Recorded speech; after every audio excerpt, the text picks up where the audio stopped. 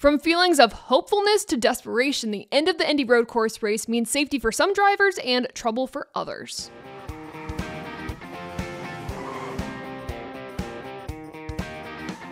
All weekend long, we knew Michael McDowell had a fantastic car. He topped practice and qualified in the top 5. It was just a matter of executing when the race happened, and he did exactly that, locking himself in to the 2023 championship fight. Michael McDowell was your winner of the Verizon 200 at the Indy road course. There are 4 key points to this win. First off being, how cool is it that you can say that your 2 Cup Series victories came from 2 iconic tracks, being Indianapolis Motor Speedway and Daytona International Speedway. That's iconic within itself.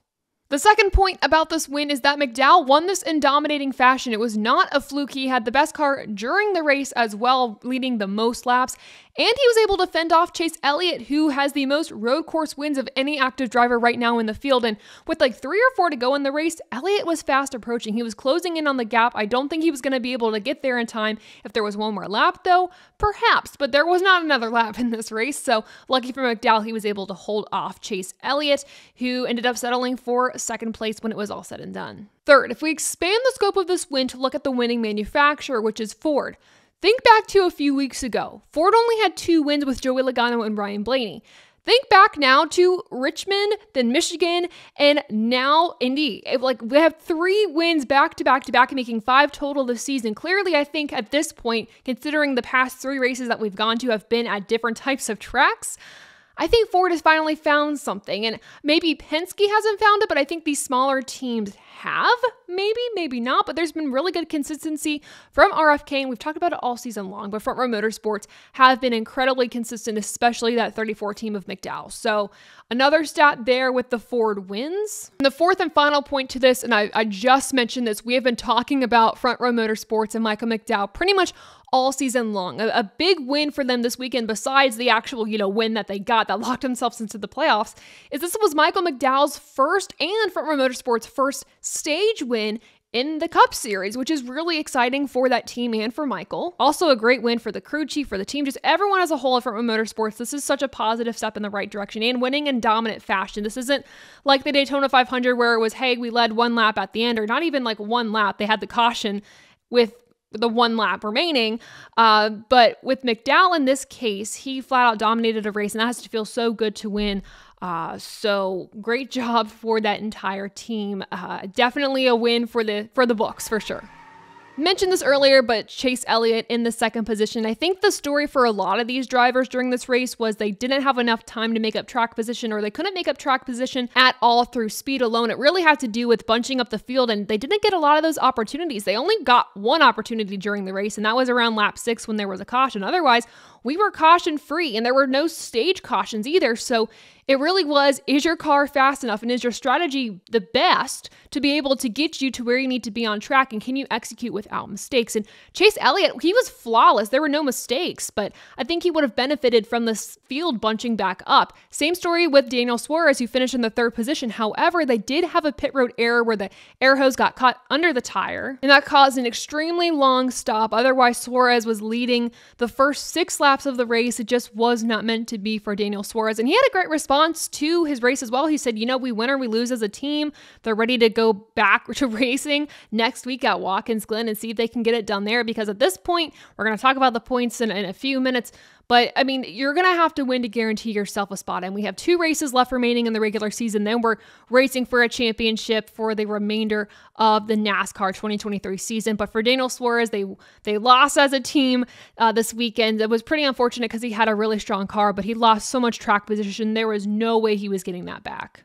In 4th, we have Tyler Reddick. 5th, Alex Bowman. This is his first top 10 since Richmond in the spring, which is nuts. In 6th place, Chase Briscoe. 7th, Truex. 8th, Larson. 9th, Bell. And 10th, SVG.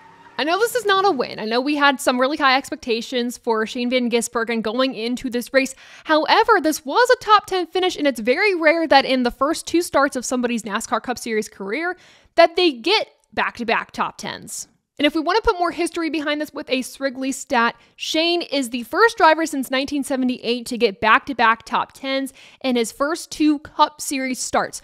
The last driver to do that in 1978, you might ask, one of my favorites, Terry Labonte. So a cool stat, and again, just to show you how rare that is and how impressive that is for a driver who didn't go through the NASCAR ranks and is just making his second start.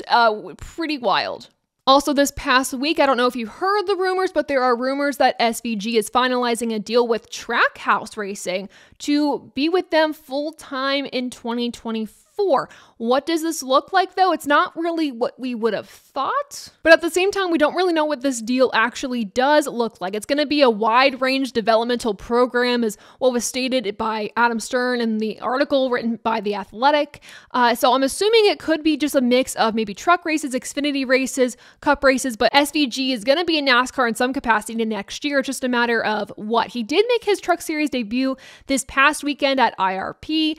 He didn't have the best race. It was actually his oval debut, which was very interesting. He got to a high of 15th, and then he ended up finishing in the 19th position, just a lap down. So not the race that he wanted, but he had a good time. So I guess that's all that matters. And especially since he's learning the oval courses and how those work, and just truck and the Cup cars are so different. So that's another learning curve there. But I would like to see, and they mentioned this on the broadcast too, I would like to see SVG have to work his way through the ranks like other drivers have had to, because I think it's going to make him a better driver in NASCAR, 1, and 2, it's just kind of the way it works. You work your way through the ranks. 3, I think it's going to make him a smarter driver when it comes to the Cup Series and racing against these veterans. So that's the news that we have there for SVG, or I guess not the news, but the rumors. Let me know in the comments below what you think is going to happen, what you foresee happening with SVG in 2024. Taking a look at your contenders who finished outside the top 10, finishing in the 11th position, Chris Buescher. I'm a little gutted for this one because this means his consecutive top 10 streak at the road courses has ended. This is a good finishing position, though, all things considered. He started in 17th, worked his way up to 11th. A lot of drivers weren't able to really work their way through the field, so I think that's a win for Chris Buescher, though I think he could have contended for the win if just the car maybe was a little bit better. Even too, Brad Keselowski had a bit of an off weekend. His team was trying to go on an alternative strategy. Same with Denny Hamlin's team. They were on the same strategy call. I think they were trying to bank on a caution coming out at a weird time where they could kind of get back in the mix or take advantage of that to get track position. But again, like I said earlier, there was only one caution for an incident early in the race, and that was it. So just kind of a tough day for RFK, but you can't really be mad. You had a great past 2 weeks at Richmond and at Michigan. So not bad overall. I mean, you're going to have an off week sometimes, and this was it, I think, for that organization, but not terrible. Next up, I want to talk about William Byron, because I went into this weekend convinced that he was going to do really well. Unfortunately, though, he failed inspection multiple times this weekend, sent him to the back of the pack, having to do a pass-through penalty on the start of the race. Not a lot of drivers would have been able to work themselves back through the field for a 14th place finish like Byron did, but I mean, it's his strength at road courses, 1, and 2 is just how he's able to come back from adversity. I feel like him and a majority of the Hendrick Motorsports cars are able to do that really well, and Byron fits that category for sure. So not the weekend I thought they could have had. I thought all the Hendrick Motorsports cars could have had a weekend where they all finished inside the top 10 for the first time in a while. Just wasn't so, just because of that pre-race penalty for William Byron. In the 22nd position was Brody Kostecki, another supercars driver. I would have loved to have seen him and SVG battle a little bit more this weekend. Unfortunately, though, that was just not the case. He had a solid qualifying run that got him in the 11th position, or would have gotten him in the 11th position to start the race. Unfortunately, though, he ended up wrecking out in qualifying, which sent him to a backup car and to the back of the pack. In the 24th position is Mike Rockenfeller, 28th Jenson Button, and for me, the most surprising finishing position of the international drivers, and probably too for the above the yellow line crew, would have been Kamui Kobayashi in the 33rd position. I thought he would have run better. Unfortunately, though, he just ended up spinning out a few times, some on his own, some from help from drivers like Ricky Stenhouse Jr., who seemed to get into the international drivers quite a bit during this race. So overall, they all struggled a little bit, but on a positive note, though, they all said that they they had a lot of fun and they would love to come back. Some of these deals that these drivers put together were maybe 2 years in the making. Long story very short. I love seeing these international drivers racing in these NASCAR cars. For me, it's really fun just to see how well they do, but also too in terms of how it's going to affect the drivers that are racing in this series week in, week out. How much does it affect the points standings? How much is it going to affect their finishing positions? How much does it affect the stage points as well? So for me, it's very interesting to see. I also love that it's bringing other fans from international territories over to watching NASCAR. So it also exposes us in the United States that maybe just watch only NASCAR to other disciplines of motorsports. And we're like, hey, Shane is in Australian supercars. That's great. Now I want to watch that. So for me, overall, I think it's a win-win, and I'm excited to see these drivers back in Cup cars, hopefully really soon.